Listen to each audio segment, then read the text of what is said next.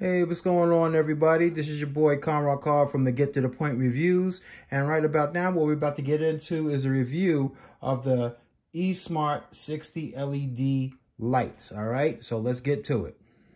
5, 4, 3, 2, whap!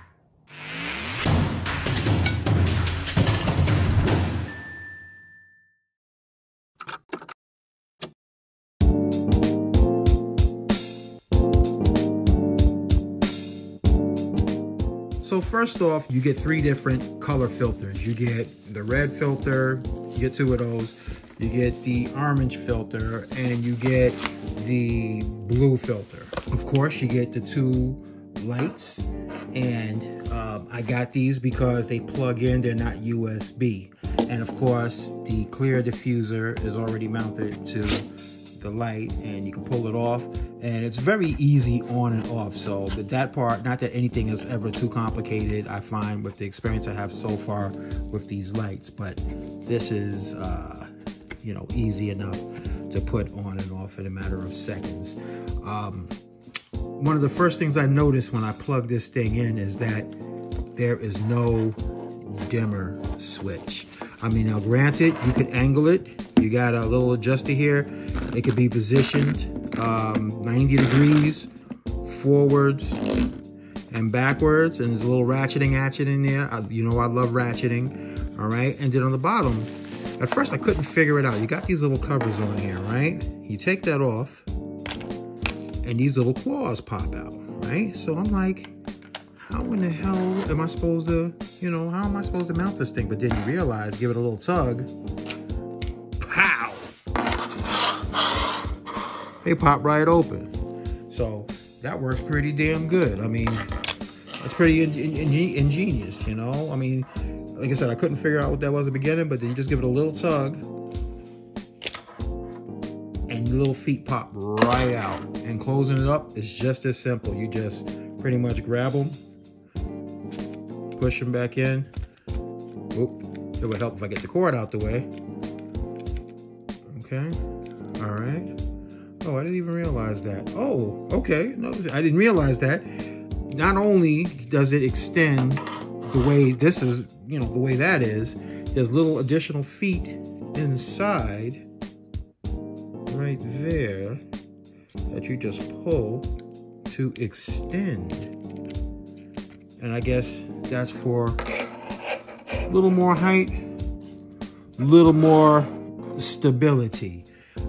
So, you know, yeah, that's pretty cool. That works for me. The on and on switch is on the bottom of the unit right here.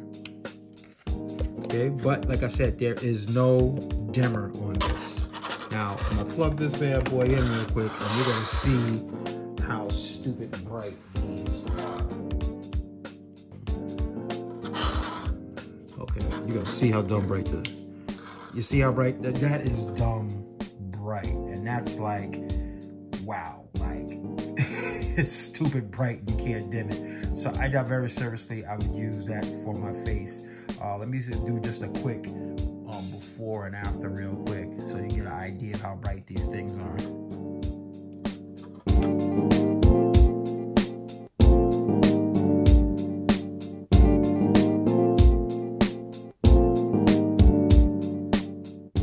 So this is what I look like with both of my Neewer lights on. They're both at the 12 o'clock white, 12 o'clock yellow. This is what I'm looking like about maybe 5 feet away from the lights. And this is what I look like with the EMART lights on with the Neewer lights off. I do have one kitchen light on above my head, light coming down, but this is what I look like with these lights on.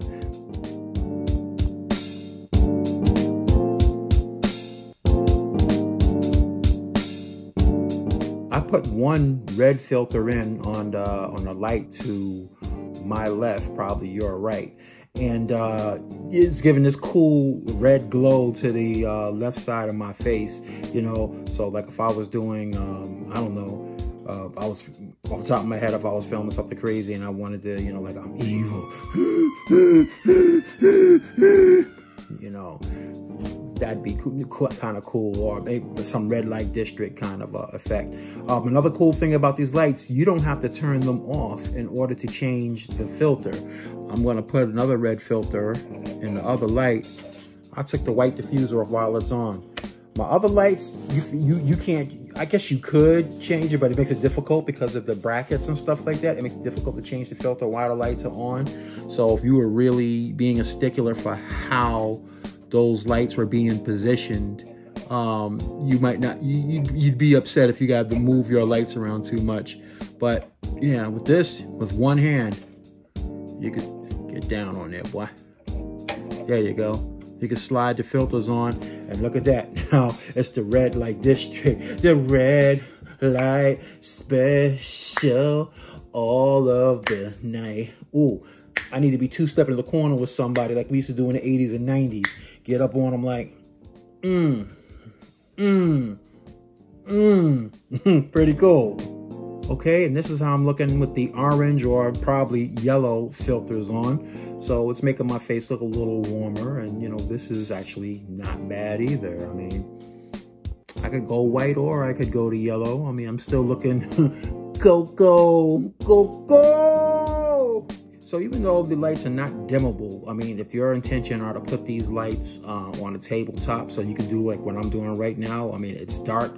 I only have this one light on above me in my kitchen right now, and I feel like my face is pretty damn well lit. You know, this is damn good lighting, you know, in my opinion. It's better than I initially thought when I took it out the box. Pretty cool. All right, let's check out the blue light. Okay, and this is with the blue light on. From where I'm sitting, I really can't see. It doesn't really give off a blue hue, and I don't think that's what it's intended to do. I think it's just intended to maybe give a colder light, like a warm cold. I mean, because if I slide this one up right here, you see how it got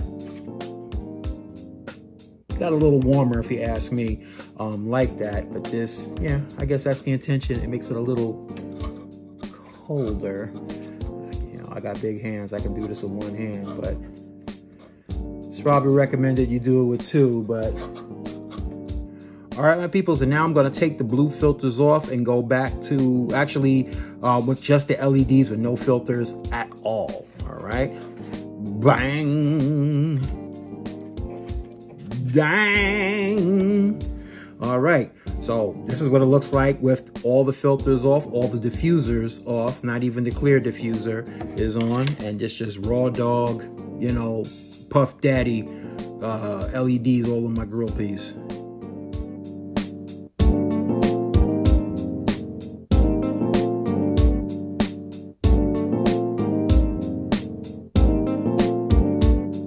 Just to give you an idea of how I was shooting so you can see, you understand the result that I got.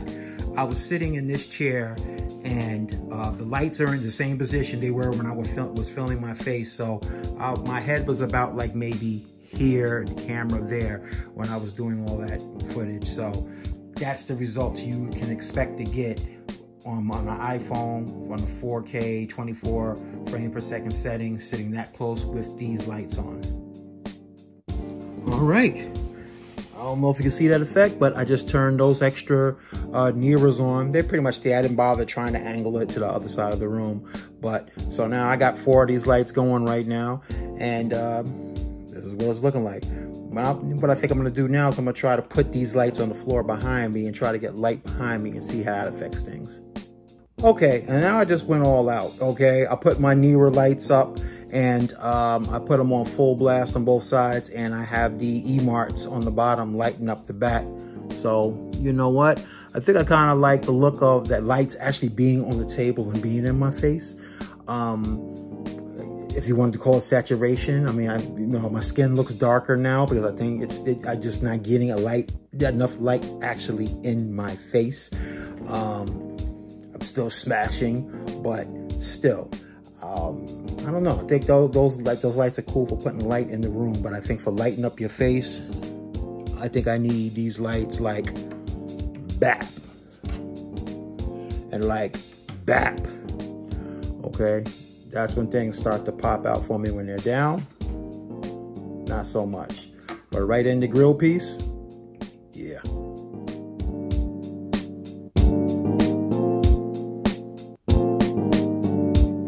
So yeah, my peoples, I'll put the lights back on the table now. And yeah, I'm going full all out with the lights now. I mean, my big Neewer lights are on full blast. And I got the EMART 60 LEDs actually in right to the left and to the right of my phone in my grill. And I don't know, I mean, the glasses, if I took those off, I don't know if that makes a difference. Yeah, I know, ladies. Yeah. But yeah, I don't know. Maybe I'll take my glasses off for filming. I don't know. But I'm the Gazelle King, so basically, dang, they stay in the grill. I didn't think that I would use these as primary lights, because my initial impression when I took it out the box earlier was that they were too bright. But now that I'm looking at the footage of myself, you know, with the phone, I'm realizing they're not that bad. I mean, hell, it makes my skin look nice and cocoa. You know what I'm saying? You know what I mean? And it shows the ash of my knuckles. You know. Little greasy palms and everything. So this is not bad. I mean, I thought I was gonna have to probably get something that dims, but this is not bad. I'm impressed with the brightness. I'm filming this with the iPhone 12 Pro Max on a setting of 4K, 24 frames per second. So I'm pretty impressed. This is not bad at all. I like these lights, and I would suggest, you know, if you need to get the same thing done, you just want something cheap to put on a tabletop, something like that, I would definitely recommend picking a pair of these up. So the next time, my peoples, I'm Comron Card. This is the Get to the Point reviews. Until next time, stay up.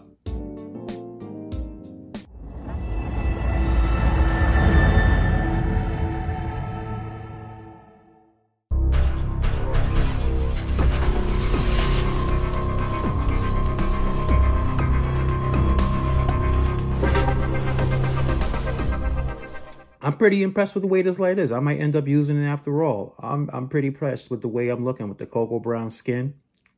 Ski. Yeah, pretty damn good.